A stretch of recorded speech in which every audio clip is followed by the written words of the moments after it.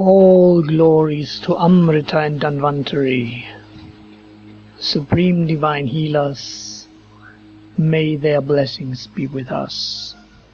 Today I am going to translate for you the transcript of a talk by Dr. Jens Bengen, where he talks about some passages from Ludwig Gartz's book Flowing Money, Fließendes Geld in German. And it is especially those parts which are comparing the characters and symbols of the Lord of the Rings to the society in the last few hundreds of years, and also the financial system. You can hear the thunderstorm going on in the back. I hope it's a good ambience and not too loud to listen. So I hope I can do a nice translation. It will not be too bumpy. The Lord of the Rings can be seen as a detailed and precise prophecy about the end of interest rate or tax economy on Earth. The symbolic language of the Lord of the Rings is encoding inner processes, means to say the workings of consciousness inside man and humanity at large, on the background of external historical events between the 19th and 21st centuries.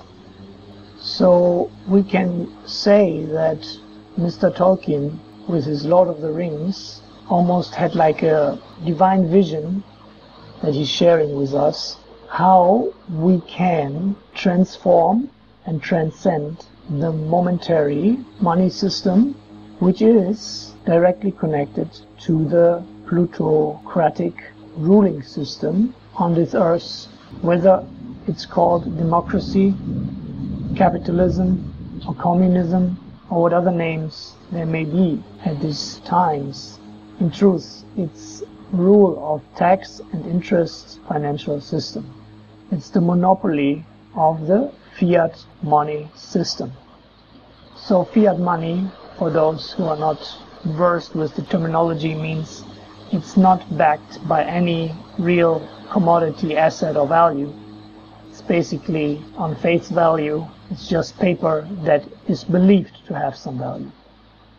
So Tolkien is describing how we can overcome this system by throwing the one ring into the fire in which it was crafted or had been crafted before. That one ring is the ring of Sauron, of course. At the end of the Lord of the Rings, two things come together. The abolition of interest economy, which is also ending the domination of that fiat money, and as a result of that, the complete transformation of mankind. I want to add here that here or there I changed a little bit the words. It's not a word-for-word translation of the video of Jens Bengen nor of the book of Ludwig Gartz, because I thought it needs a little bit of an improvement. As always, there is no need in just repeating. If you want to read the original, you can read the book yourself. So that one ring is representing tax and interest rate economy, and Sauron is representing the financial elite. Saruman, interestingly, is representing, or could be representing, the European nationalism and fascism. Aragorn represents cosmic justice, divine order. Balrog represents the founding of the Federal Reserve Bank, which is of course not federal, as everyone should know by now.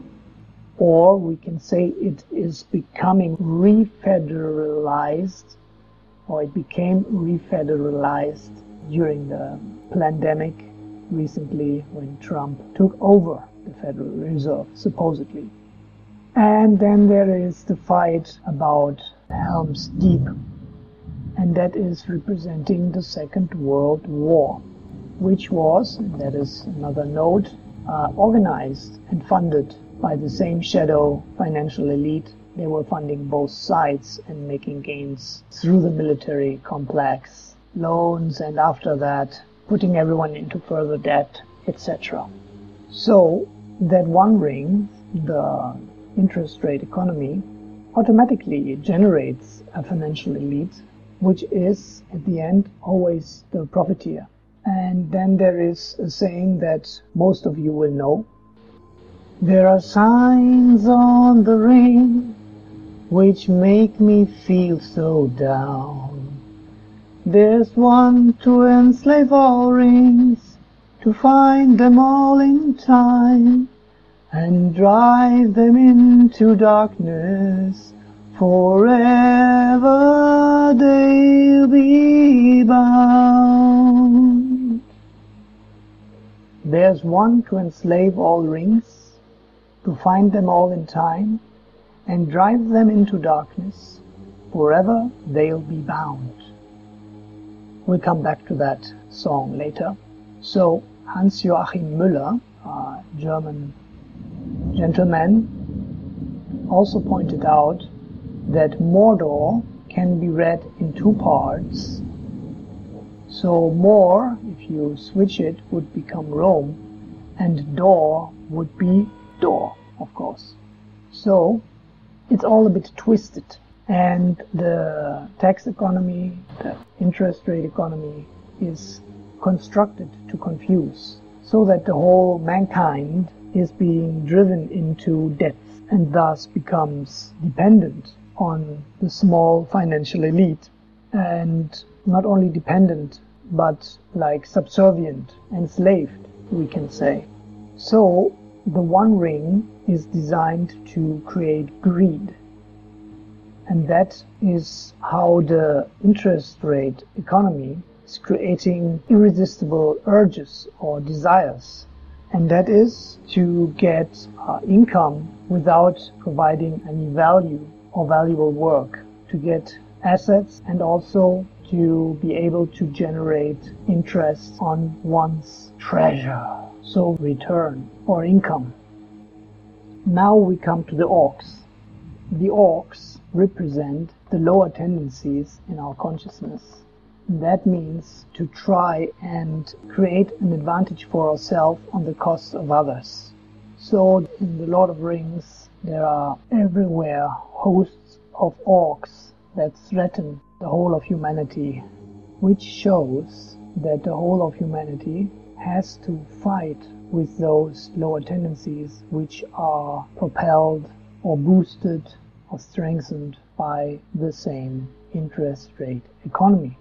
Now, that One Ring cannot be used for a fight against Sauron himself. So similarly, also the Soviet Union communism indirectly served the same interest rate economy. So it eliminated the Greater Russia as economic rival on the one hand, but it kept capitalistic world in fear and thus generated high returns through the military complex, etc. Then we have to take a look at anti-capitalistic violence, which also has always just served the tax economy, interest economy, because any kind of violence always serves that system, because it cannot really be attacked, because it has several walls or layers of protection by which it protects itself, them being the economic elite, the political elite, and the so-called scientific elite, and I would add also the military and police, which is corrupted to protect those criminal elites. So the wise ones shy away from that One Ring, to carry that One Ring, and try to take the position of Sauron to rule the world, for a better, even to rule the world justly, because they know that that One Ring could corrupt them. So that means it is futile and not helpful to substitute or take out certain leaders of that financial and other corrupt elites from their positions in the attempt to create a betterment in the world, because the discrepancies, the maladies, the miseries in this world are being produced by this interest rate economy, which is based on a demonic philosophy and not through one or a few bad people. Nevertheless, the wise recognize that the destruction of that one ring would be the only way to save the world. Anyone who looks at the situation in a sober way and consults the inner wisdom in themselves will realize that the tax economy must be abolished if we want to stop the further exploitation of our earthly territories and its populations. So now let us look more closely at the different rings. The 3 rings of the elves, they point towards 3 qualities of higher wisdom, which we can use for the benefit of all. And every human, which is inherently a spiritual conscious entity, potentially has these 3 forms of wisdom. Elrond, he represents empathy, empathic divine wisdom. Then we have Galadriel, I hope the names are same in English, who is representing the cognitive wisdom. That means also the ability to preconceive future events through careful bird-eye perspective and inference, which leads to clarity. And then we have Gandalf, who carries the 3rd ring of the elves, and that is discriminating or discerning wisdom. And him being the almost constant companion of the fellowship is pointing towards the importance of this kind of wisdom in our times. Because for clearing the consciousness, we have to learn again to discern what is true from what is untrue, what is authentic from what is unauthentic, what is supporting our integrity and what is destructing it, and what is eternal from what is temporary, etc. So we can find out that love, truth, and peace are the eternal components of our true nature, in contrast to emotion, addictive tendencies, egoistic tendencies, destructive tendencies, etc. Furthermore, what makes us strong from what makes us weak? What makes our life truly rich from that which is actually making us more poor? And that money alone can never make us happy, just to name a few. With this, we can look at the 7 rings of the dwarfs. The first one is creative power, the second one is motherliness, the 3rd one is power of self-assertion, 4th one is personality, 5th one is the healing power, the 6th one is self-control, and the 7th one is self-purification. And those 7 rings got lost during the period of the domain of the ring of Sauron, predominantly lost, not completely lost. I'm not sure how exactly it was in the story. Then, now we come to the most important part of the video, namely the 9 black horsemen. And the interest economy creates, boosts, incentivizes, supports, strengthens those 9 dark qualities or negatively dominant tendencies, which are also naturally there in our Provi system, or the provisional identity system, sometimes called false ego. But usually they are just emergency programs, which should be in a resting position. But through this monopolistic fiat money system, which is creating so many problems, these 9 tendencies are being brought to the forefront in most of the people and being blown up out of proportion to the grotesque, and thus are dominating and ruling our social system and living together, and also especially through perception. Perception control is thought control, means mind control, etc. You can listen to David Icke, he is explaining it very nicely, how this works. So, there is one king of the Black Horsemen, and that is intentional tightening or scarcity, which leads to a state of lacking, poverty and hunger, etc. The second of the Black Horsemen is inimical competition, contrast to friendly competition. Third one is theft, thievery, etc. And the fourth one is profusion, dissipation, or wastefulness. And there is a simultaneous dissipation with artificial tightening at the same time, which is being used by the system to create higher prices on the market. For example, by weather manipulation and betting on failures, etc., etc. Then also the insurance companies are complicit in this, so forth.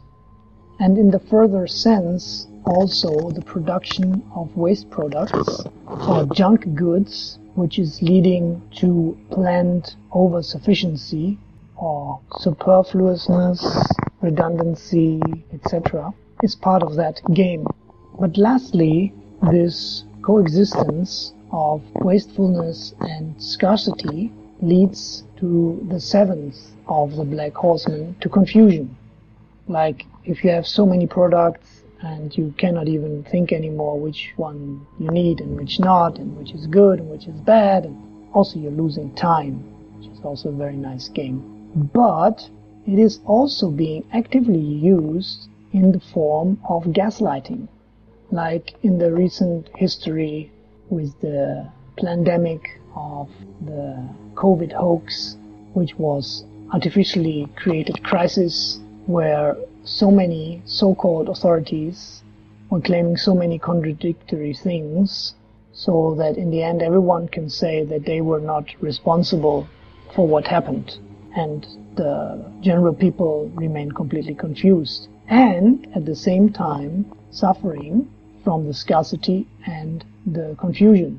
But the financial elites, of course, they always make the profit.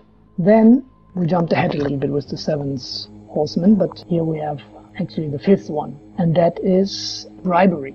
I don't think I need to say so much about it, otherwise the video will get too long. Then the sixth one is deception, like with shady contracts and false businesses and so many examples. So the seventh one we already discussed, that was the confusion, and then the eighth one is fear, very important. Without fear the soul system would not work. And then the ninth one is blame, always blame someone else. Both those deceptive elites using it, and then the victims of it, they are also using the blame, not understanding the real contexts and their own responsibility, etc., etc. So let us summarize again the 9 horsemen, because they are very important to understand where we are now and how we are verrückt or being removed from the divine order and how to come back. So nowadays it is that anyone who is trying to step out of this artificial slave system will be called crazy or verrückt and may even land in psychiatric clinic, etc. if you're not careful. If you're too dangerous for the system, they will put you away, even though it's them who are actually insane. Now again the summary of the 9 horsemen. Number 1, scarcity. Number 2, inimical competition. 3rd, thievery. 4th, wastefulness. 5, bribery. 6, deception. 7, confusion or senselessness. 8, fear, which is coming from the forgetfulness of the soul. And 9 is blame, which is actually denial of karma, if we look at it from a deeper perspective. So then, the consciousness of man is being exposed constantly to those 9 dark horsemen, and tendentially is being driven towards darkness, forgetfulness of the soul, of God, of the divine nature, how real life could be, what is the purpose of life, etc. Now let's look at the chronological correspondences between the Lord of the Rings and history of the last few hundred years, but that we will do in part number 2. Thank you for tuning in. Your comments and questions are most welcome. For the benefit of all, please consider to like, subscribe, and share this message with as many people as possible. And also you're welcome to check the links in the description. May the Om Love be with you. Jai Shri, Radhe Shyam.